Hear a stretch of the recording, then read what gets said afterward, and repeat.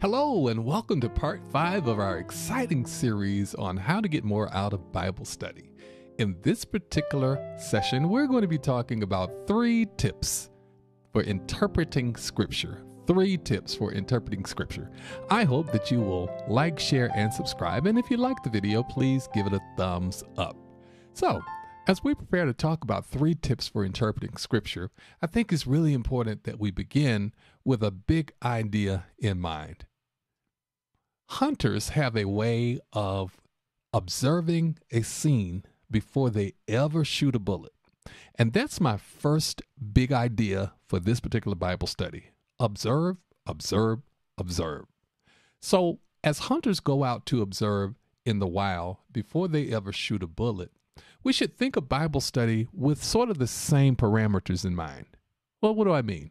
For instance, there are a lot of hunters who will hunt on the ground, but then there are those who will hunt up in the air in what's called a blind. And you see, the blind is designed to hide the hunter while he or she observes the entirety of the scene and the nature and the pastoral setting or the trees or whatever the case may be for the prey that they are hunting. They're in the blind, and the idea is to disguise themselves or to hide themselves from the scene that they're observing. They're up in the air in a tree stand or in that blind in order to have a long-range view of what's coming ahead as the animals come along into that special area that they have sort of designated as their sight space in order to hunt that prey. The hunters will also oftentimes go through much of a tradition and much of a routine of disguising themselves. They will often paint their faces, and they will spray things on their bodies that smell more like the animals than they do like humans. The entirety of the purpose of doing this is to disguise their odor from the prey that they're trying to catch. And so in a big way, the hunter is hunting, he is observing, but he is also disguising his identity, his odor, his natural musk, his natural smell, and any movement will be greatly minimized in order not to distract the animals or the prey that he or she is trying to capture. Well, we ought to think about Bible study in a very similar way. And here's what I mean. That we ought to approach Bible study with the very attentive mind of observing what's in the text without distracting it with our own preconceived notions, our own thoughts, our own senses, our own smell, our own taste, our own flavor. And so when we come to Bible study, it is important to observe, observe, observe. Do everything possible to minimize bringing your own baggage into the text. Instead, you want to be able to see what it is that God is saying through the author, and you want to observe, observe, observe. So how do you interpret Scripture? Well, in this particular session, I'm going to give you the first 3 methods that will help you to interpret Scripture. Here's point number 1. The context governs the text. The context governs the text. Now, what does that mean?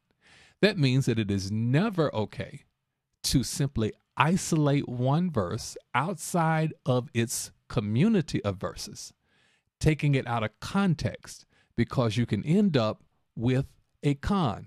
For a text outside of its context only leaves you with a con.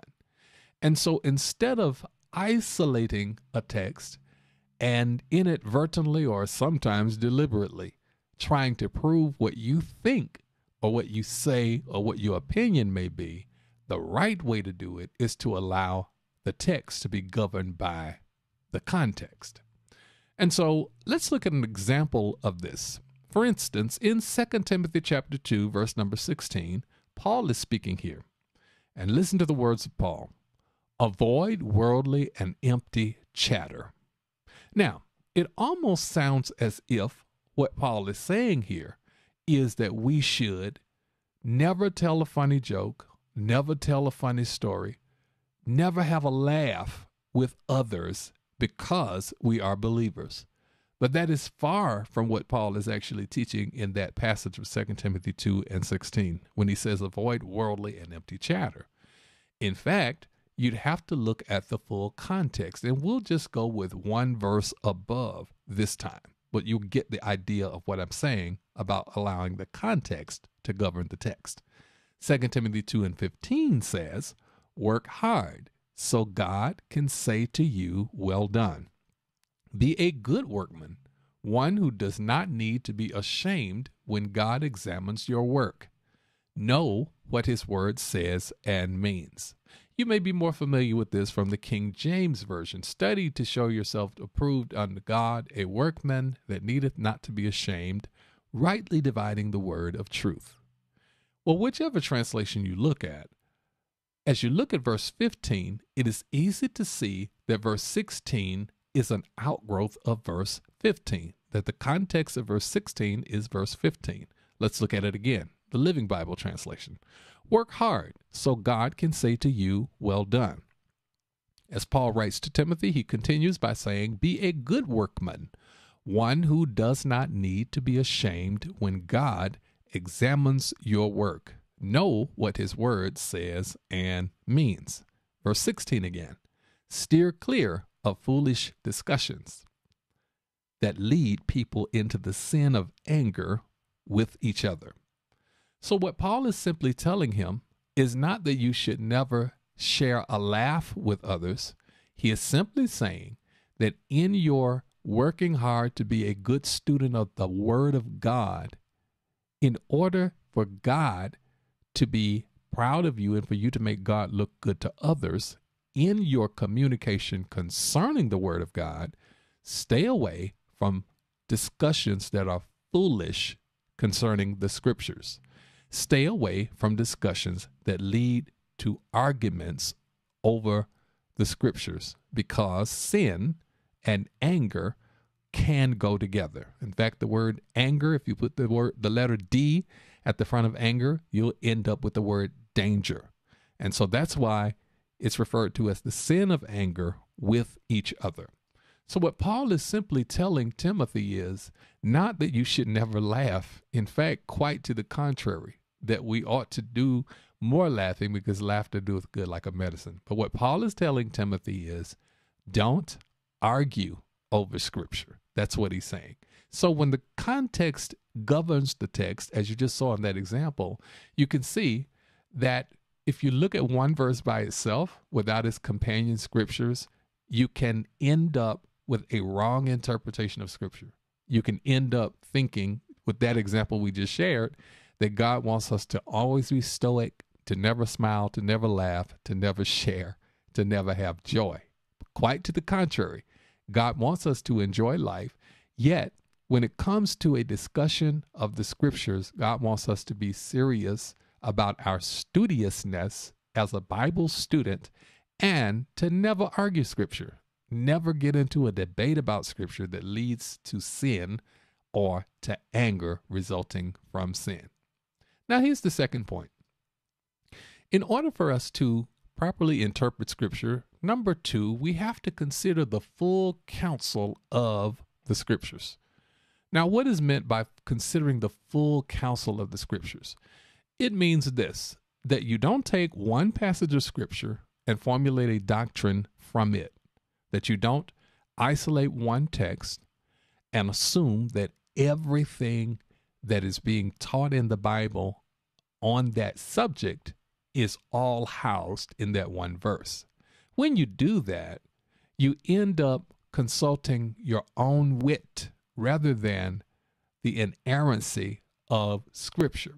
And so we have to consider the full counsel of the Scriptures in order to really understand any subject in the Bible. Let me give you another example.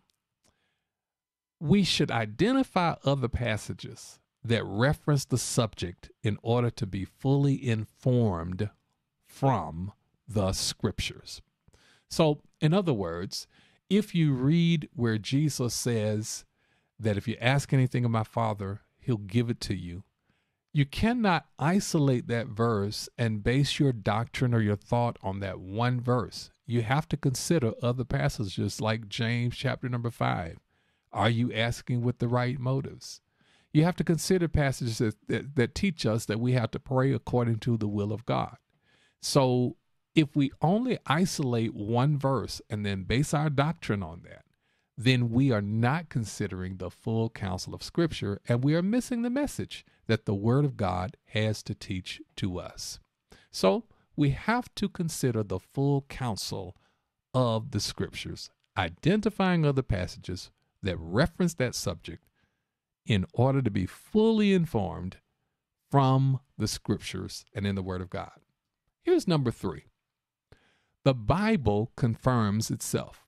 Now, this must be an understanding that you develop whenever you're reading and studying God's Word, that the Bible confirms itself. It does not contradict itself, but it ultimately confirms itself.